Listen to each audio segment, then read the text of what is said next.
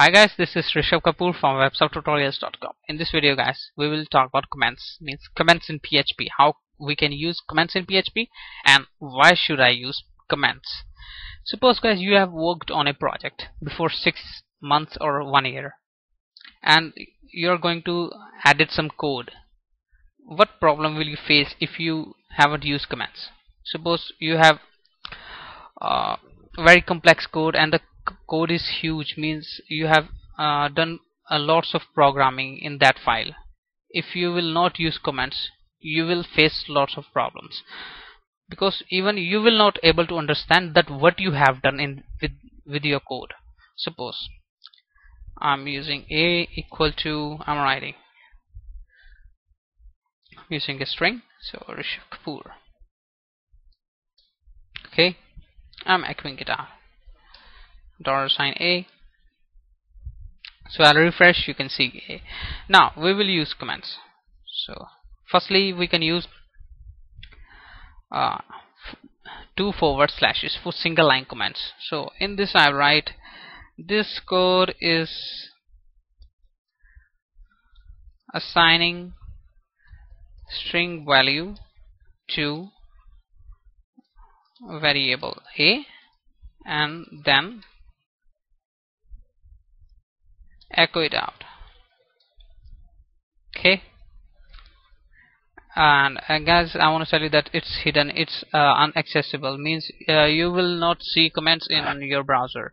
So you can see, if I'll come to my file after 6 months or 6 years, I will easily able to understand that what I have done. I have assigned a string value to this a variable and then I am echoing it out. But suppose I have huge code, lots of code which I have done. Then firstly I need to check and I haven't used comments. Then I will face lots of trouble. It's a very simple code, then it may be easy to understand. But if you haven't used comments and you have a huge code, then it will give you some kind of problem. Means you have to read your code from the beginning and then it will take lots of time. So that's why I suggest you to use comments if you want to be a good developer or good programmer. So guys, this was about single line comments. We were using 2 forward slashes. We can use a hash symbol as well, which is also a symbol of single line comment. So refresh, now you can see Rishabh Kapoor. If you have multiple lines of comments, means your comments are like assigning value to a and then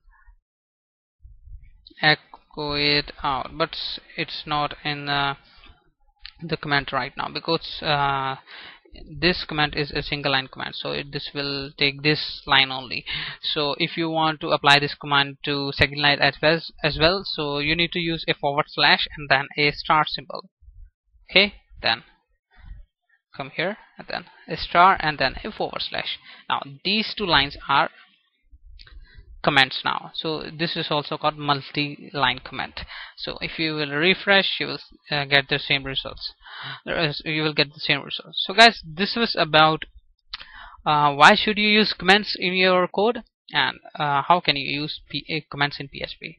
So guys, if you have any question, you can go to my discussion forum. So thanks for watching this video guys. Don't forget to subscribe my channel to get recent updates about my videos. Let's see you in the next tutorial.